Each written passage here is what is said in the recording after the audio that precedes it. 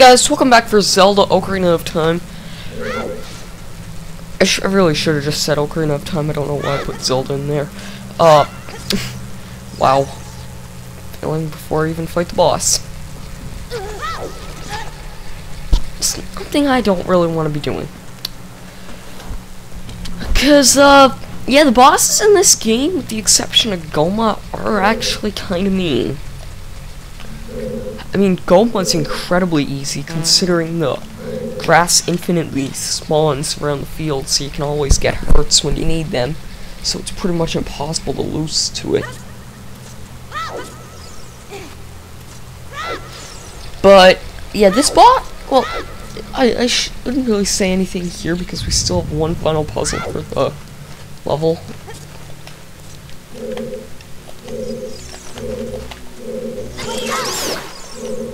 These bats should pay from my pain of trying to record Mario 64 just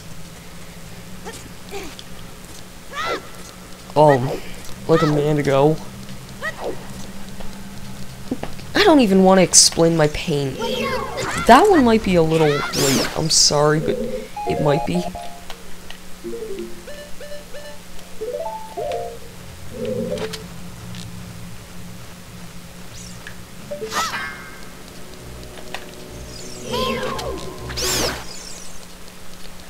Thank you for the massive amount of hearts there.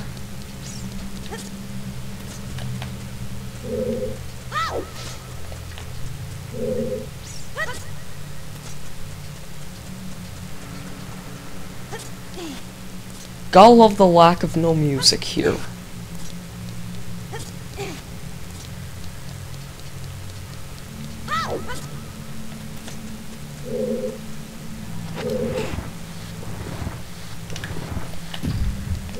So anyways, yeah, you just gotta loop around like this. Random pots right there. And here's the stupid one you gotta push.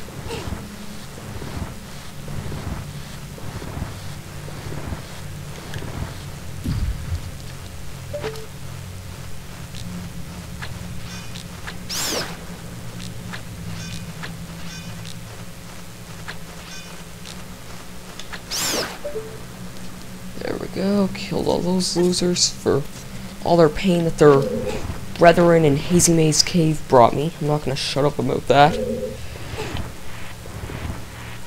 Whatever.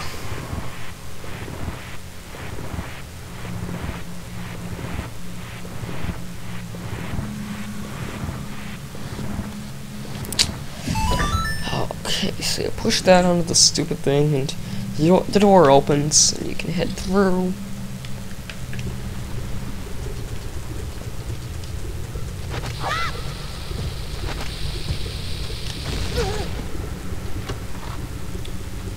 Extra bombs. Only 5 though. And now we must come down. Why am I shivering?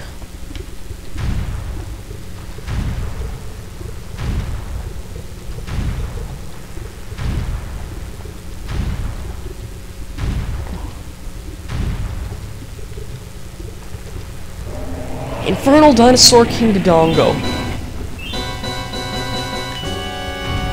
This boss has one mean thing that it can do, and you really don't want it to do that mean thing.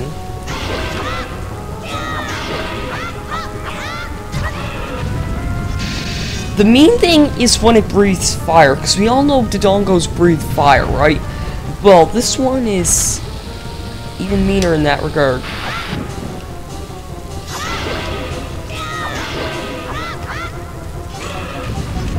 Thankfully, the Hylian shield can completely block out the, stupid rollout. I did actually see a shoot-a-whoop of this boss that I could post an annotation right now. And wow, that was very easy. That was really easy. That was easier than Gohma. Yeah, if you screw up the bombs, it shoots fire out, and the fire, it's like completely unavoidable. Like, if it hits, if it fires at you. And it does a ton of damage too. I think it can do like 2 hearts of damage automatically. But yep. I'll be my 5th heart container and yay. We're only about 5 minutes into this. I could try and get a few things done that we could have gotten in Goron City, but whatever.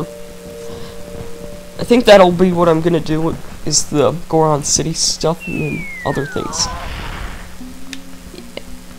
Yeah.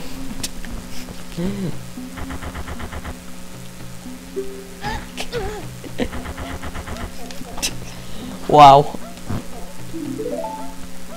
What a wild adventure it will make. Travel story, I can't believe. So many people, such good. I don't understand any of this stuff. Oh no. Oh no. Please tell me no plot exposition. Please tell me no plot exposition. I've heard the story about 3 times. I don't need to hear it a 4th time. Heard it at the beginning of the game. I've heard it from the Deca Tree close to the beginning of the game. And I heard it from Zelda also close to the beginning of the game. But anyways, yep. Here it is. Goron's Ruby. Wait, is it nighttime out? Yeah, I think it was nighttime out.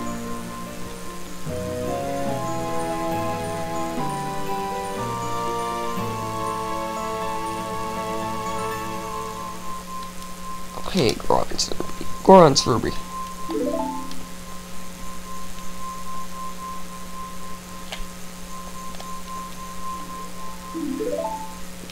That Sworn Brothers thing, I'm sure, will come into play later.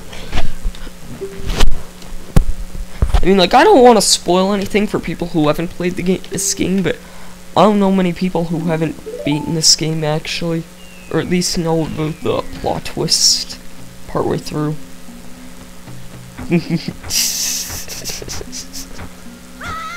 I like how they're all zombies.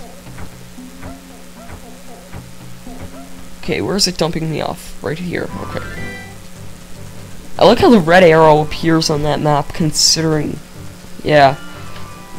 Oh, wait. Yeah, I need to head up on Death Mountain. Actually... Because... Actually, no. I'm going to Goron City before that. Screw it. It's optional, but I want to do something in Goron City first of all. And that is get our first heart piece and get a bomb bag expansion.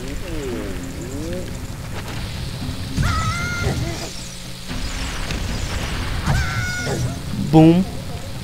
Okay, sweet. Managed to get the bomb bag expansion. That is, you need to stop this guy. What? I stopped him right in his track.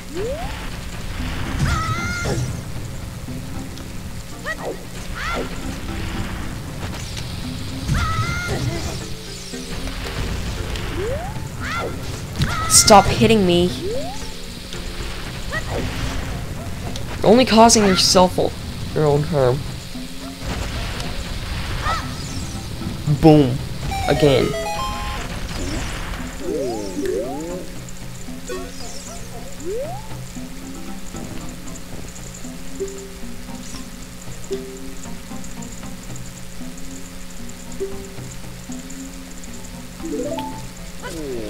Oh, whatever.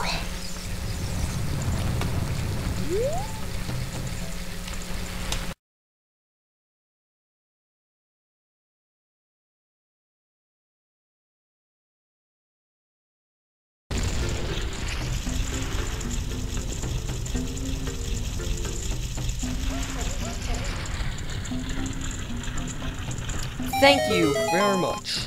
And yep, that is in fact our first heart piece of the game. Awesome. Shiny thing. See you guys next time for crap.